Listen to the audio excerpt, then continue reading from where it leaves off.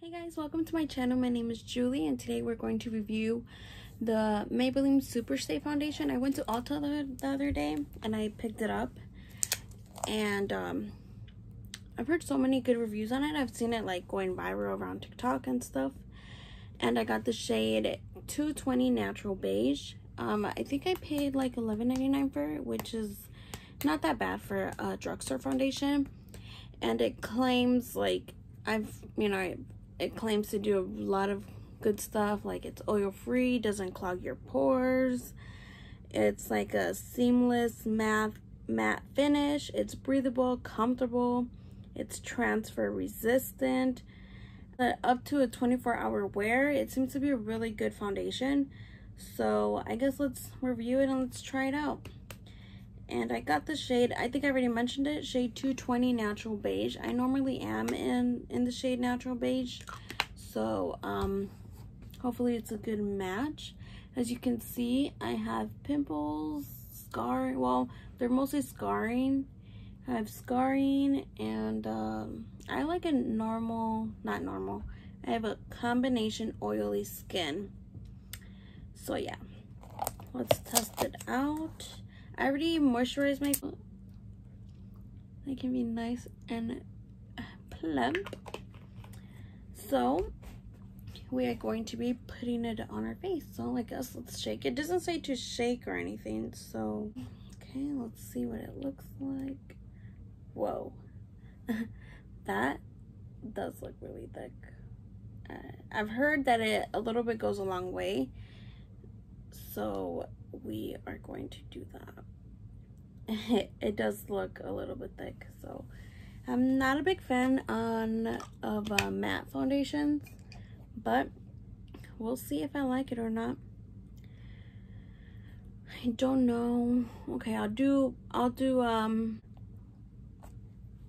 move my hair. Whoa, I wonder if this will even match my skin.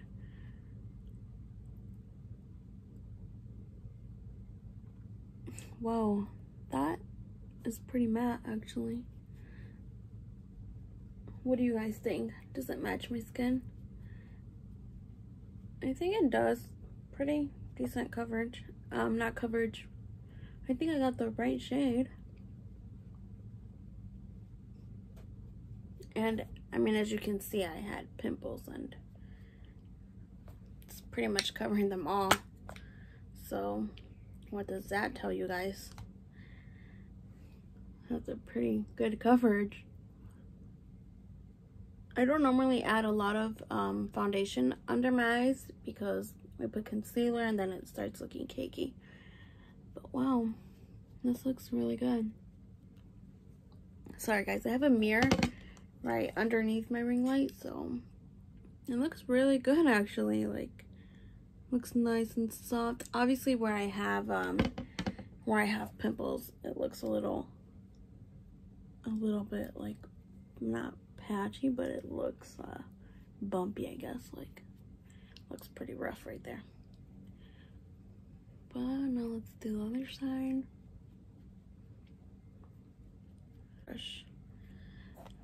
This is my third pump of this foundation.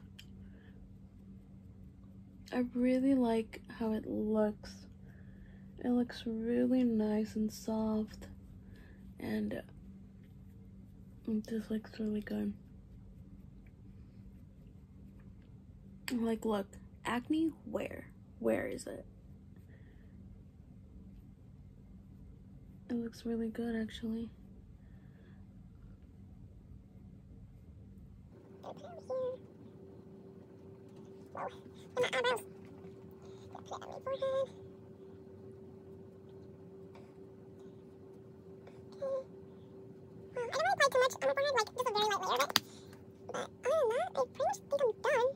Wow, let me zoom you guys a little bit closer. My skin looks very like smooth, looks very nice, and I feel like my color match, I color matched really good actually. The foundation 220. Well, I normally always get 220, so I shouldn't be that surprised, like, girl. But this I really like how it looks. It is a matte coverage. It's not matte because you can still see like a little bit shine like peeking through, but it's like, it's I guess like a soft matte. Like it's not that matte, but it looks really good. I really like it. Rest my face and I'll show you guys the end results.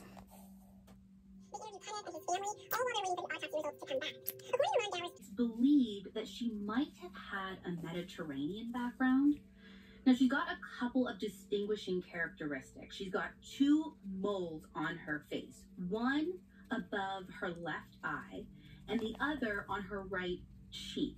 She also has this 5.5-inch long scar on her left leg right above her heel. And there's another scar on her left calf about 2 inches long. So you would think, I mean, there's a lot of identifiable markers on this woman. Yeah, those are like really specific things. Right. Now, the other important... Okay, guys, so I'm done. This is the final look. What do you guys think? It looks so pretty. I love it. Even like up close in the mirror, this looks so beautiful. It's so like such a soft, it still looks like your skin but matte, but it's not even matte, like it's like a soft matte, and it looks really good. I love it. I'm actually pretty impressed on how it looks, because I never grab matte foundations because I hate when my face feels cakey, and you don't feel cakey at all with this foundation. I will definitely be repurchasing another one once I finish this bottle about it. I really do like it. And yeah, so I'll see you guys on my next video.